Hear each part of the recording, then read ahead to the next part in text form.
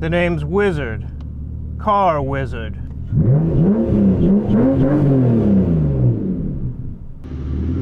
Welcome, Wizard. Please come in.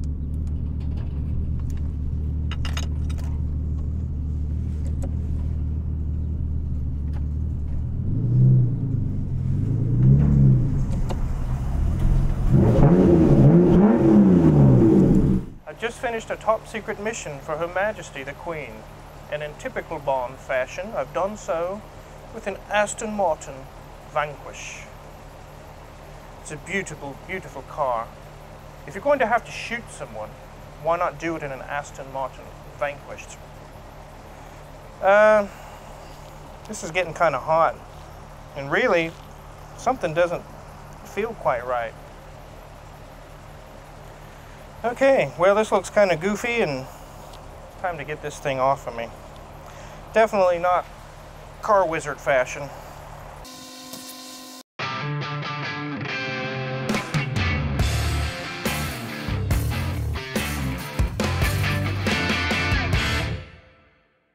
Welcome back to the Wizard shop. This time it's a British edition. We have a British invasion here. This is a car that was just purchased by one of my customers. He's only had it a few days, and it's beautiful. You guys heard it when it drove in. It's a V12. It's an absolutely beautiful car. The smell inside is intoxicating. The leather is just wonderful. I'm going to tell you guys a little bit about the car, and then we're going to put it on the lift and give it a quick check over. I'm going to be giving a more in-depth inspection later on during the week, but we're just going to do a quick check over and let you guys see what it looks like underneath one of these. So, this is a 2003 Aston Martin Vanquish. It has the 6-liter V12. It has the ASM transmission, which is what Jeremy Clarkson calls flappy paddles. It's kind of like a Maserati Quattroporte, the way it works. It has an auto mode, but you can also drive it, shift it yourself with the paddles. And like I said, it has a V12. It has 460 horsepower. Very fast, very powerful. Just a little bit on the street when I was first driving in here, I just gave it a little gas and it broke loose. It was amazing, amazing power in this car. The 0 to 60 is 5 seconds, probably 4.9 or 4.8, probably more along the lines. Top speed 190, and I would think it may even be able to do more than that. The actual prototype for this car, when they were designing it, was driven in a James Bond movie, Die Another Day. If you watch that movie, you can see the actual prototype for the Aston Martin Vanquish. This was introduced in 2001, and they stopped production of Generation 1, or Gen 1 as people say, in 2007. The model that it replaced is the Virage. The Vanquish replaced the Virage. Here's the real cool thing about this car. It literally has 20,000 miles on it. It's not as low mileage as Hoovy's recent acquisition, his Gallardo, with only 3,900 something miles on it. But 20,000, that's still brand new. Unfortunately, we're going to have to go through and do all the fluids and everything, because even though the mileage is low, the years are not. When this was new, this was a $223,000 car. Today, you can get them between 60, 75, maybe 80 tops for one of these. So it's a quarter of what it was new. So if you're in the market for a car like this, you could pick one up that's not real old for way cheap. But the cost to repair one of these and the parts prices will soon make up for the savings that you had when you first purchased the vehicle. You can easily put 10 grand into one of these getting it right. This was during the years that Ford owned Aston Martin, 1987 to 2007. So kind of a little gap there of Ford ownership. But anyways, enough of chit chat about the car. Let's take a look underneath. Let's get it on the lift. It'll take me a little bit to get it on the lift, but the first thing I want to show you guys, how do you start one of these cars? You have a key in your hand. You don't just jump in and crank the key like a Porsche or something. I'm going to show you guys the starting procedure. It's pretty interesting. So we put the key in, we turn it, nothing. That's not how you start this car. You see it's flashing 1, it's telling you it's in first gear. it is not going to start in first gear. You also have to make sure your brake is engaged, which it is. It's kind of like the old Jags. You have to pull it all the way up, click the button, and then down. So being that it's in first gear, we need to get it into neutral. And this is common on Ferraris and Maseratis, but you click both paddles together. Now we're in neutral. You also seen the engine start light up. I'll show that again. Now it's not lit up. It's not ready to start. Now it is. You put your foot on the brake. Start it up. If you want to go into reverse, you push the button. When you're done with reverse, back to the paddles again. Now we can go in forward, first gear. Just like that. When you're going to turn off the car, neutral again. I'm going to take the brake off to show you guys. You turn it off with the key, but it won't let you have the key yet. Why not? Because we don't have the parking brake on. There we go. Now we can have our key back. This isn't a car that you just hop in and turn the key and hit the gas. There's quite of a procedure to get things going right. So, Hey, Car Wizard, how are you going to get this on the lift if it's in the parking brake's on and you need to be in neutral to get it on the lift? I'm going to turn the key on, put the parking brake off, and put it in neutral. It will allow that, but I won't turn the engine on. So we turn the key on.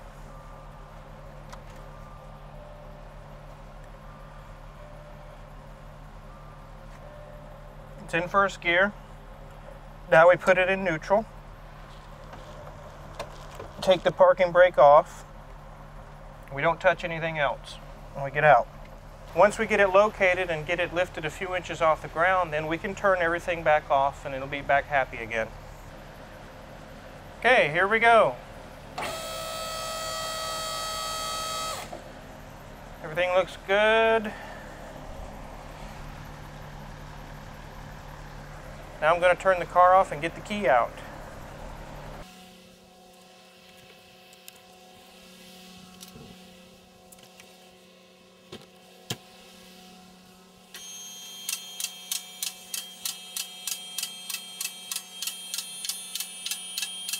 First thing we're going to do is take down this metal plate so we can take a look at the engine. We're just going to be looking for any leaks, anything broken. Like I said, I'm going to do more in-depth inspection of checking all the fluids and going through all the fluids later on. But right now, just letting you guys see what's underneath of a Aston Martin Vanquish. We're going to look together to see if there's any broken pieces, any missing pieces, severe leaks. Those are questions that haven't been answered yet. So let's go ahead and start with getting this panel off. We're not going to be taking all the panels off this time around. I will be doing that later. We're just going to take this forward panel off to look at the powertrain.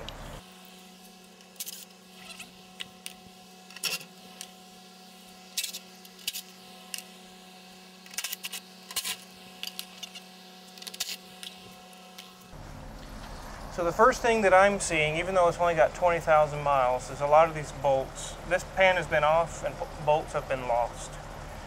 We got 8mm I just took off. Now I have to switch over to a 10 to get the other bolts off. They're all mismatched.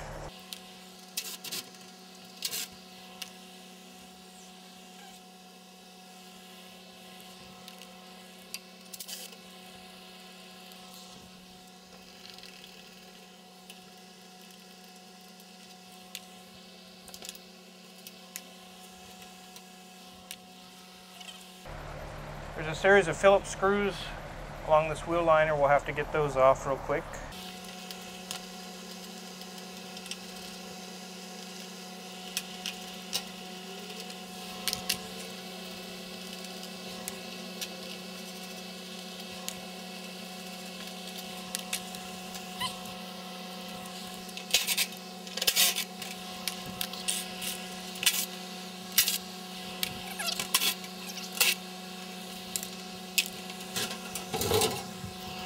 So we got the first panel off. It's sheet metal.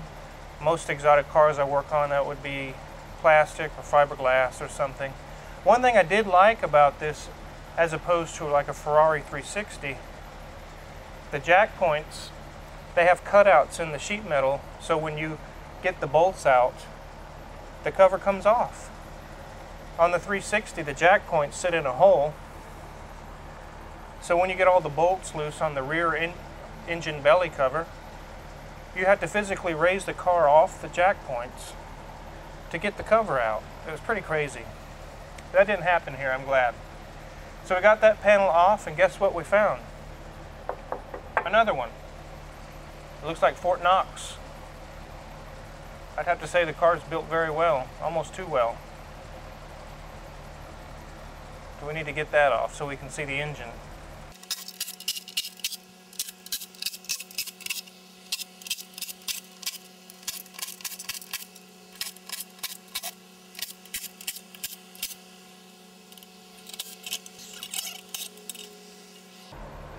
Okay, so we got the plate off, and there's 2 bolts that hold this transmission oil pump to the plate. You can't just pull the pan down, you got to undo those bolts. And I zip tied it up so it's not hanging by its hoses. But now we can get a little bit better look underneath the engine. You can see these hoses are leaking. All this here you see is nothing wrong with the pump. This is the hoses there. You can see my hand. Just oil seeping through the hoses. Let's start with the wheels up here. Take a look.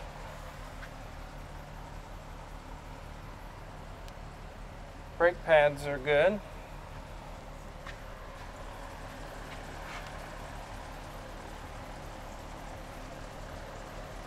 Nothing loose there. Uh-oh.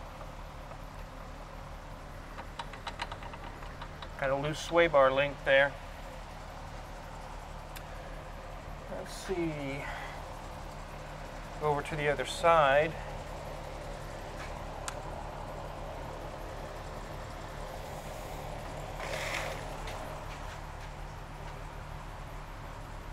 Brakes look good, nothing loose there. Let's try this sway bar link. That one's tight. They just need to get one. The rack boot looks good, not torn or leaking. This rack boot looks good. The rack's not leaking. This is the steering rack. This long aluminum piece here. Right above you is the engine oil pan. It's nice and dry. That's great. There's some catalytic converters wrapped in heat shields. So I see the oil hose was leaking up there on the transmission oil pump. I don't see anything else leaking really. Look through here at the radiator. You can see the radiator side tank through there. Everything looks dry. Let's check over here. Looking all the way up, it looks dry. And we can look through here, through the fans, and we can look at the radiator. We see there's no gouges, there's no holes, no green or pink stains from the coolant leaking. Well, that looks good. See the belt here. The belt looks aged. It doesn't look bad, just aged. We'll probably replace it anyway because it's probably original. I see a small antifreeze boot up there. Both of them are bulging. We'll probably need to replace those. It's just a small section of coolant hose, basically. Here we have the ASM transmission. It says Dexron 3 ATF only. I don't see anything leaking other than that hose we saw up front. Uh-oh. Here we have some leaky leaks. It's looking like to me, this is a little valve block assembly. Either there's a loose line or these copper washers are leaking. Nothing's really wet up above these fittings, these banjo fittings. This pressure sensor could be leaking.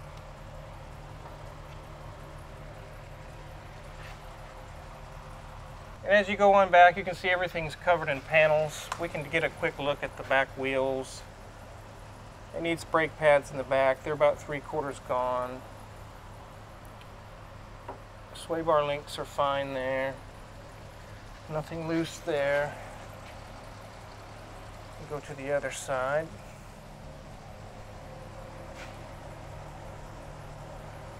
Sway bar links tight there.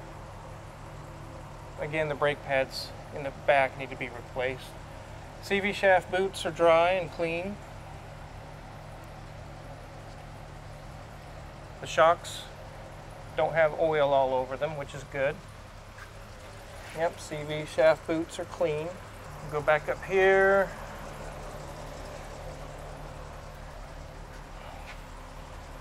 The shocks are good.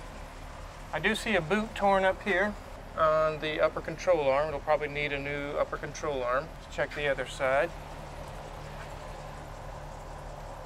Same story. I can see the boots separated. So underneath, all I'm really seeing is some basic little suspension components, the control arm boots. There's a few leaks on the valve block assembly we saw. There's a hose leaking on the oil pump up front. I don't really see anything major, disastrous, expensive wrong. Not yet, anyway. And again, as I said, we're just doing a basic check over for you guys to take a look at this. We're going to go ahead and lower it down and take a look at the top of the engine.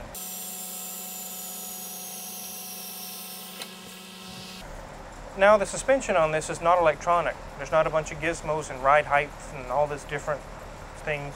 So I can just lift it without really pushing any buttons or having to disable anything.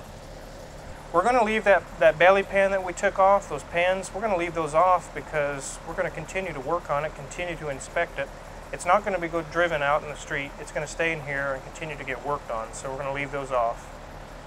I did notice the tires are bad, but the owner already knows about that, and there's already plans in the works to get new tires, so let's take a look under here. Hand built in England. Final inspection by Thomas Clark. Engine number 1113. Thank you, Thomas Clark, for inspecting the engine. Here's these boots. They're bulging. Whether or not that's normal, it doesn't look right. One thing that catches my eye is that you can see that at the factory they use these slip style clamps. But over here we have AutoZone clamps. And there's some leak going on there. So this hose will probably need to be replaced. So get a proper clamp top and bottom. Take a look around for any valve cover gasket leaks, and I don't see anything leaking really.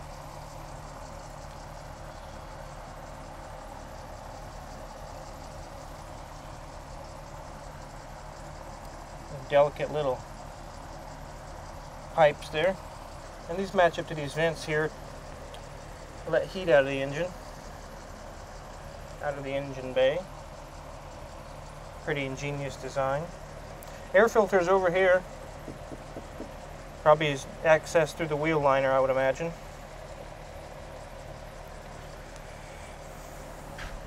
Carbon fiber. Carbon fiber strut brace. Very nice. Let's go over here and take a look.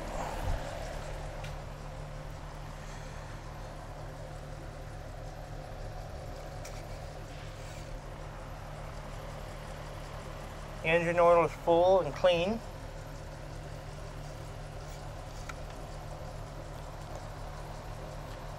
Brake fluid's full. We're going to be going through all these fluids anyway, but I'm just seeing if it's been being driven, it was extremely low for whatever reason, or a little antifreeze reservoir.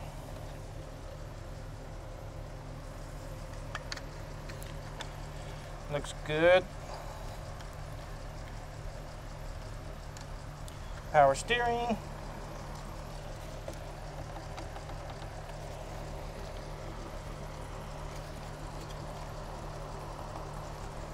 must have put a spell on that car wizard.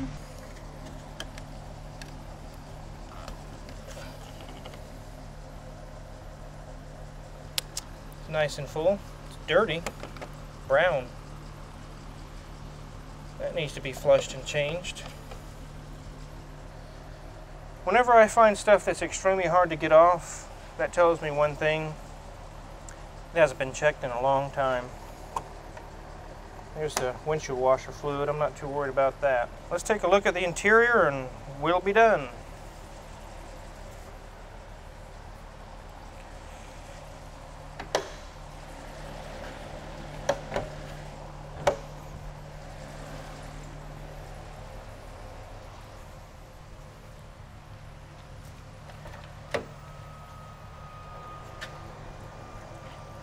There.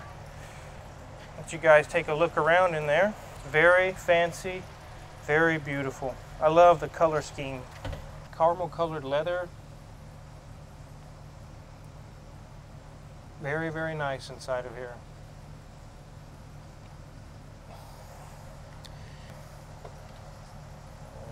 There's the Aston Martin cell phone.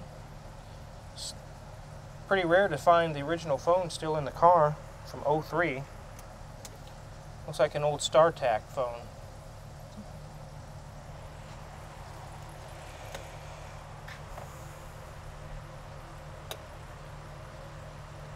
This is a two-seater. It's not for 4 people. Looks like it needs some work on the headliner, which will be taken care of. There'll be some body work and some upholstery work. And the owner of this car is going to get it like brand new. He's going to get it everything back perfect. So that's a nice looking subwoofer back there and some speakers. Very nice. Well, thanks for going along with us on the tour of the Aston Martin Vanquish. Very beautiful car. I look forward to getting it back in tip-top shape for the owner. It doesn't look like it's going to be anything extravagantly expensive or stupidly hard to repair. Runs and drives perfectly fine.